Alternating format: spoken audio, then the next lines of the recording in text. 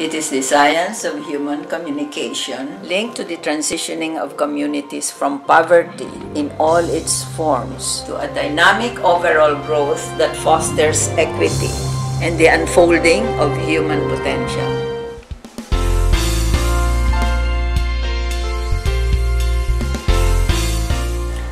Well, as a concept, development communication was first articulated on December 7, 1971.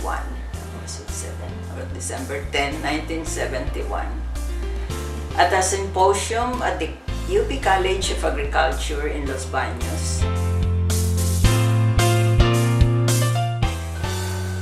The end users are the poor and disadvantaged in a developing society.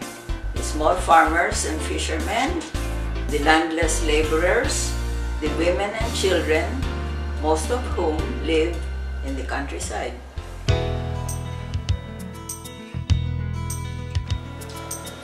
One gets the feeling that social media act as blinders sometimes, especially for the young people who only see the here and now.